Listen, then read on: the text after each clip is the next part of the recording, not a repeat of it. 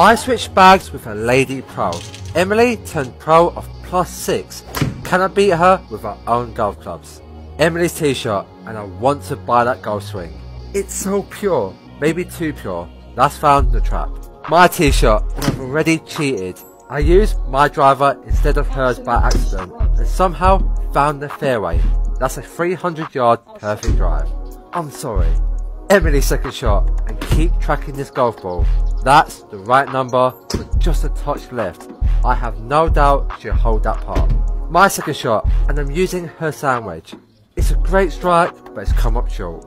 What did I say? I told you. I literally said it. She was always making that part. She should have just picked it up.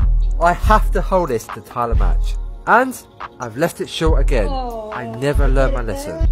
But that's a cheeky nod at tap in for par. What's next?